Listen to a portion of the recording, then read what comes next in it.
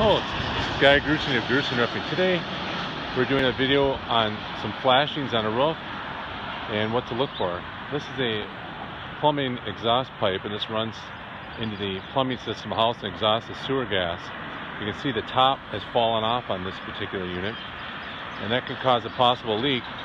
Along with this, you'll see the top is made out of lead, and a lot of times if you have a lot of squirrels in your neighborhood, squirrels love to chew the tops of those because lead has a sugar taste to it, so they'll actually eat the top off it and chew through it, and it can leak.